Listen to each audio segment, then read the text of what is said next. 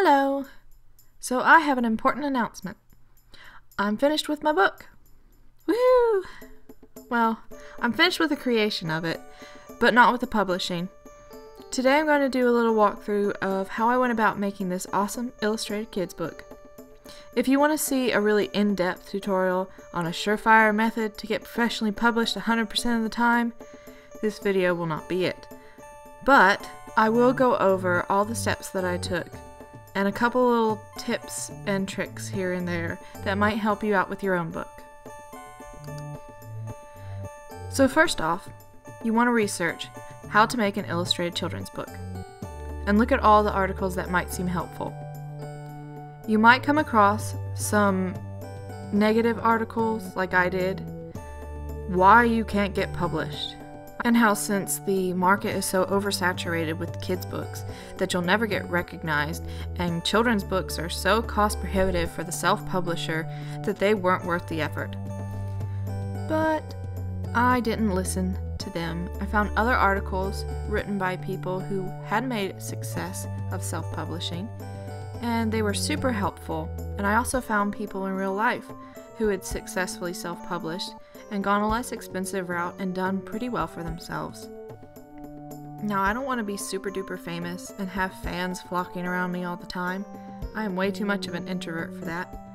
But I would like for people to enjoy my work, and I would like to be able to afford food and clothes like an adult.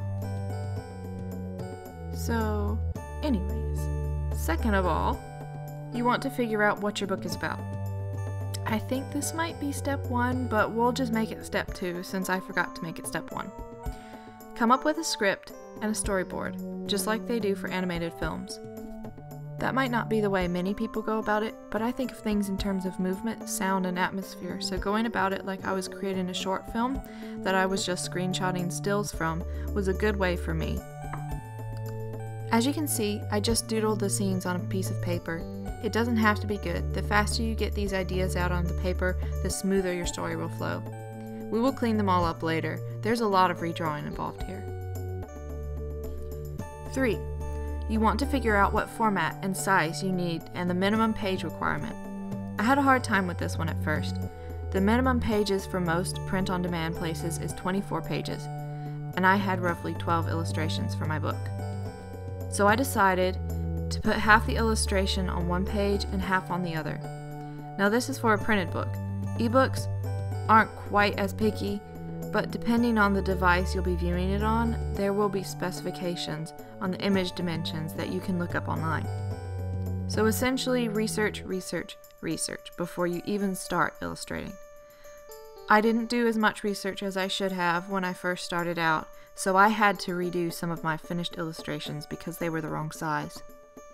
But once I figured out my size and got a little more organized, I sketched everything out on plain paper and then printed and cut out all my text so I could tape it on the pages and make sure that everything flowed well. Number 4. Make those illustrations. Even if you aren't an amazing, awesome, hyper-realistic illustrator, you can still illustrate your book, trust me. I had a certain style that I wanted, and I decided to go with traditional art and do watercolor illustrations. Part of that is because I'm not very good at digital art.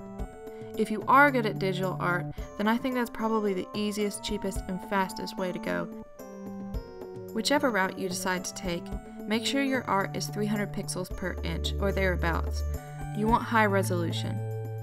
You can draw detailed pieces or stick figures, it doesn't matter, whatever fits with your story and fits within your skill comfort level. 5. Make that book. For non-tech savvy persons, this might be the hardest part. It was the hardest part for me.